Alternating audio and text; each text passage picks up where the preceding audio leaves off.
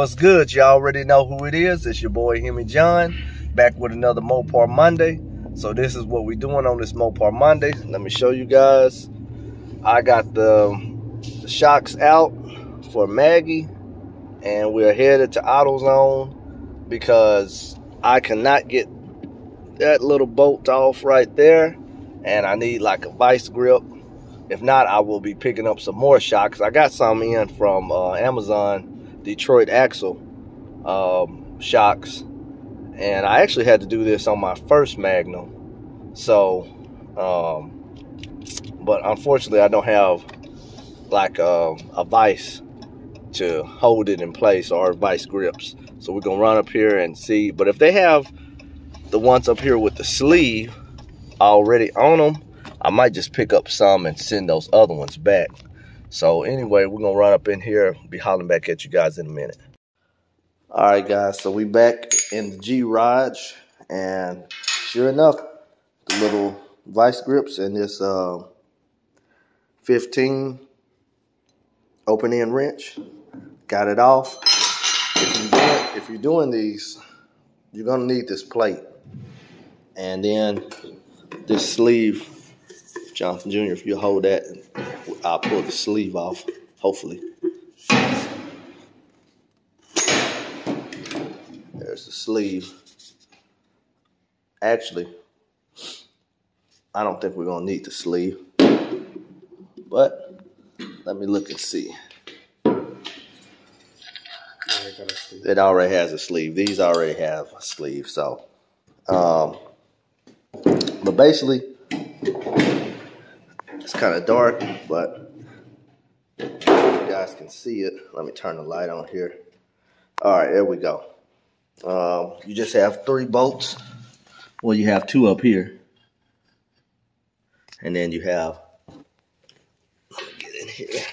Then you have 1 long bolt right in there, and it comes right out, and then you can put your new shock on, and there it is.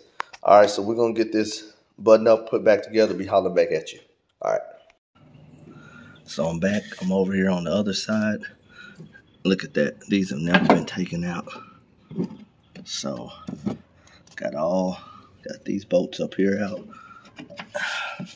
And actually, I got this one down here loose. I just need to get it out.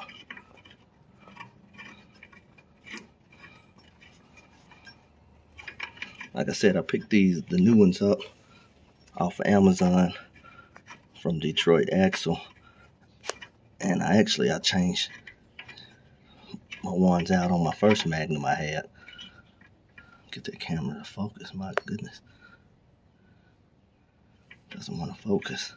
There we go. But this is should be a relatively short process. Like I said, a ton of these videos have been made, but it's not a lot to it. The rear is not bad. Changing these out yourself. Kind of hard trying to hold this camera, get it all out. That's a long bolt. But anyway, I'm gonna slap this new one in here. Like I said, we'll wrap this video up. All right, and I'm back. So what you do now, just get it up in there. Probably gonna have to compress it a little bit.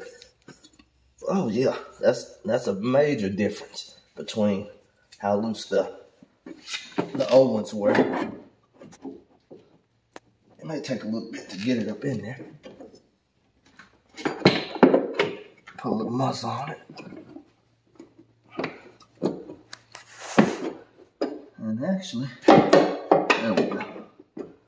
I think I need to turn it the other way. So we're gonna turn it around. There we go. There we go. And then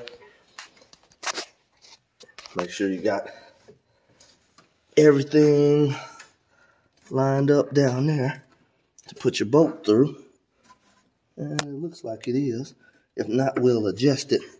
But make sure you get your bottom one in first, so that's what I'm gonna attempt to do. So pretty much it's self-explanatory. We're gonna get it all wrapped up, and then we're gonna wrap this video up. All right, so we back. We're wrapping this video up. Like I said, the last thing we needed to do was do a test drive and really see how, you know, it does. Because the body roll was so bad, even my dad was complaining about it, you know, in which, you know, these big land yachts, like they call them, they have, you know, a lot of body roll. They're bigger cars, but shouldn't have that much play in it. So far, Jacob, he's in the back. So, and he said it feels real good. We're gonna get in a run and call it a day. So again, this is Hemi John from Mopar Mondays. Hope everybody's having a good, safe week. Again, take care of your family, take care of yourself. Holla at your boy. Peace.